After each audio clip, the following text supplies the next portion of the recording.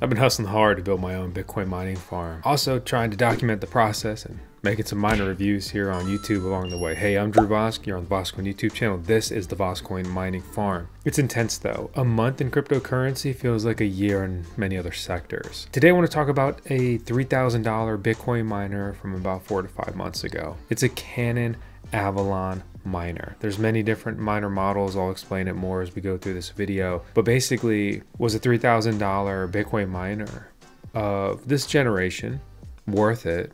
Has it been profitable? Would I do it again? Would I get a different one? Because so much of what I do is go, go, go, go, go. It restricts me from looking back and analyzing as much as I'd like to do so. Because if I don't review properly what we've done, I may make repeated mistakes.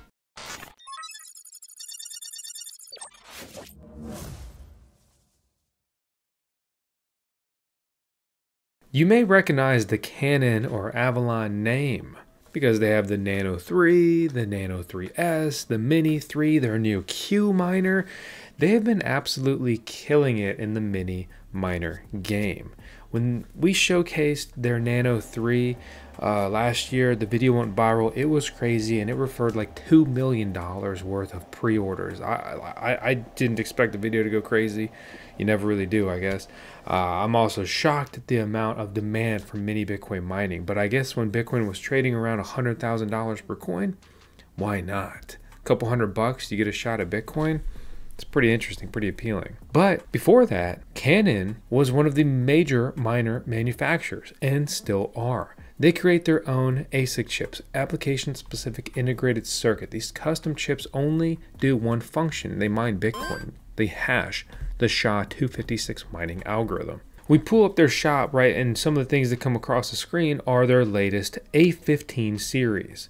So these are basically the updated current production versions of the miner that I'm really focused on today, the A1566. We recently put out videos actually on the A15 Pro as well as the A15 XP. What's crazy is if you have, say, a bunch of solar, right, you could get some insane cheap hash for the dollar. For example, you can get a Bitcoin miner that's essentially one generation old, 1326, 109 terahash here, right, for $654. Or you can get a Nano 3S that does 6 terahash a second at $300. But here's the difference. This is pretty efficient, latest generation efficiency essentially, whereas the other miner is an absolute gas guzzler equivalent, right, to make a car comparison, consuming well over 3,000 watts of electricity. Canaan sells miners direct, but if you're looking for even more Bitcoin miner options, quick shipping, and competitive pricing, make sure to check out Coin Mining Central, who distribute not only big Canaan miners, little Canaan miners, and many other Bitcoin and other ASIC mining rigs. Link out in the video description below, and don't forget code VoskCoin to save some coin. The A1566 has had many different models. Mine in particular is actually the 212 terahash a second version, and it reportedly is consuming around 3,700 watts of electricity. So while this name may be what pops up and is what you'd want to click on, if I wanted a closer mining profitability breakdown, it would actually be more like the A15 XP. So this is mining now, and they give you a breakdown on the coins you can mine, the mining profitability. You can easily change the electricity rate, right? So like all in, my farm rate is about 7.5 cents, 8 cents per kilowatt hour. I have a couple meters that I need to basically have higher usage out of. And until I do that, I'm paying about 10 cents per kilowatt hour. And look at the difference, right? You reduce your electricity cost for, in my case, by 25%, and I go from profiting barely even, not even quite $1 per day after I account for my electricity cost, 80, 90 cents to almost $2.80. What does that break down to though, right? So if I'm mining Bitcoin, I'm mining about $8, $9 a day in coin, which is about 10,000, 11,000 Satoshis, or the micro unit of Bitcoin. Now let's look back over the last 3 months. Right now, $8 to $10 a day in mining profitability. But we go back 3 months ago, the revenue on this was over $12, which means that I was profiting essentially $5 a day on this miner, if not more. Later in January, profiting over $7 per day after I account for the electricity on this device. I've had it 4 or 5 months, and the average I'm going to take is probably going to be about $5 of actual profit, right, on this miner. $600 or more in actual Bitcoin mining profitability. However, the fact that I am just holding these coins, I'm mining and I'm holding long term and paying for the electricity out of pocket, I'm probably pulling about $12 worth of coin per day. And then we break that out over that same 120-day period. That's $1,440 maybe, or roughly, of Bitcoin. Pretty easy math. I've been mining Bitcoin in a mining pool with other Bitcoin miners. Why would you use a mining pool? That's one of the questions we've been getting a lot recently in the comments. Basically, in a mining pool like this, you pool your hash rate with a bunch of other Bitcoin miners, and everybody earns a little bit of Bitcoin every day, guaranteed. And these numbers are what everything is based off of there. I've also been doing a lot of solo mining recently. So I've got like 20 mini Bitcoin miners, and their cumulative hash rate is about 72 terahash a second. You can see I've got everything from the Canaan Mini 3 to bit axes and a lot of other devices. The bottom line is these earn me nothing every single day, but they do cost me every single day.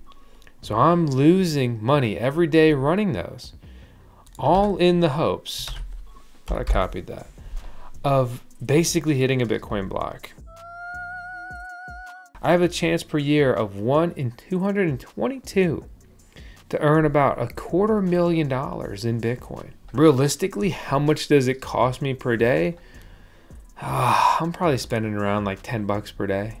10 bucks per day adds up.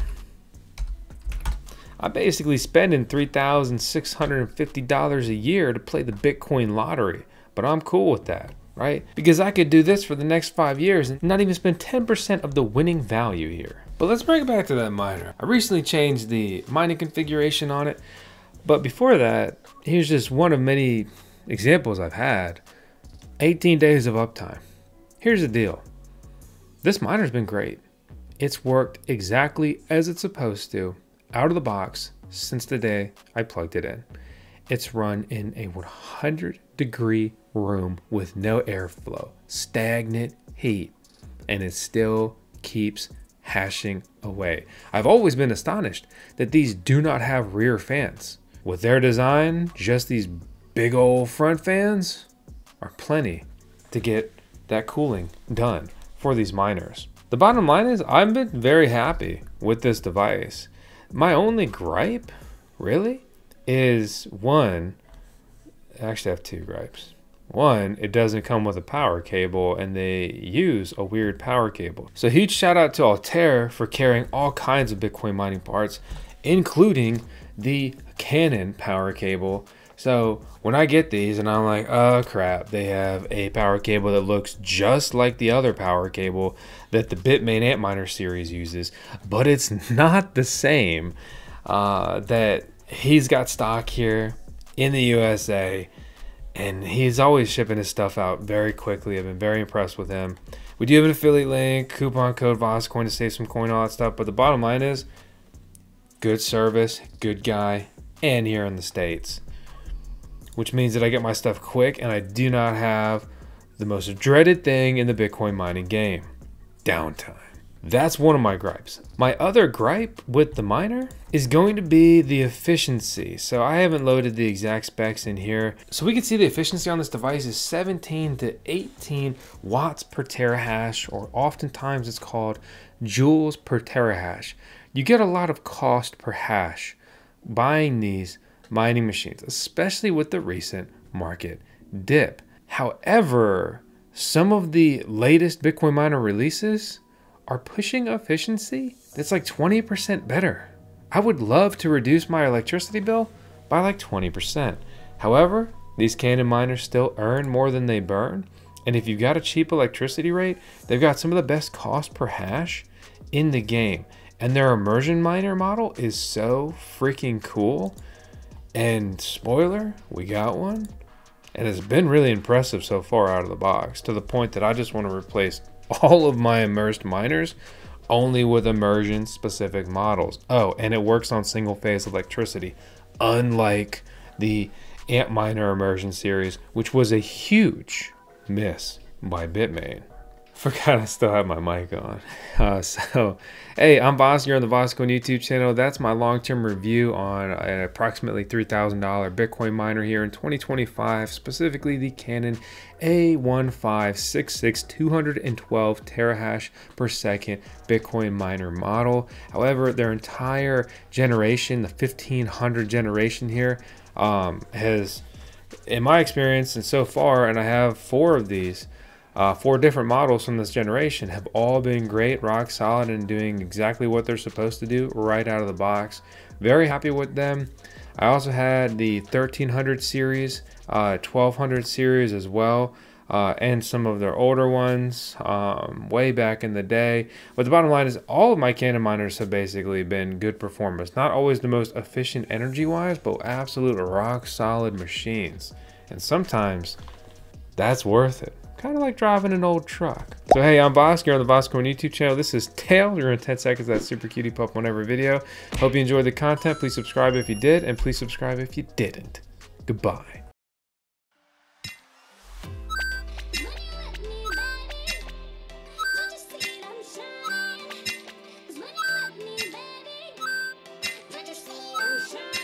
Shine.